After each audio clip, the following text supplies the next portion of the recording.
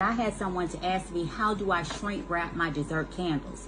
Well, usually I try to stay inside the jar, which is where this is how I want it to be, where the top fits right and snug. So it's room, nothing touches, and that's it. But sometimes it does happen where I get a little carried away. The way I pipe, as you can see the little things, it will not overflow. It'll go in the crevices.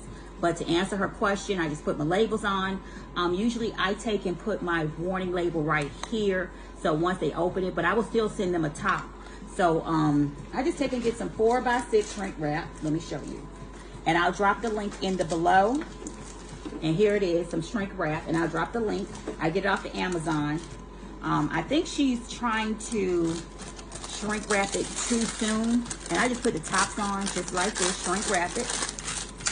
And just make sure it's snug on here, just like that.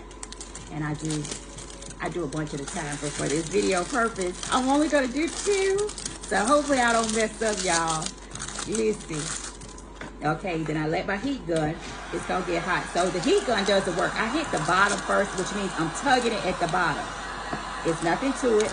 And I wanted to catch it at the bottom first, so it could snap right, it just starts shrinking right there. And then I'll take it across the top and I'll just let it hit. And it's shrink wrap good and tight. And that's it, done. Now, if I went up to the top, I could have still did it the same way, hit it with the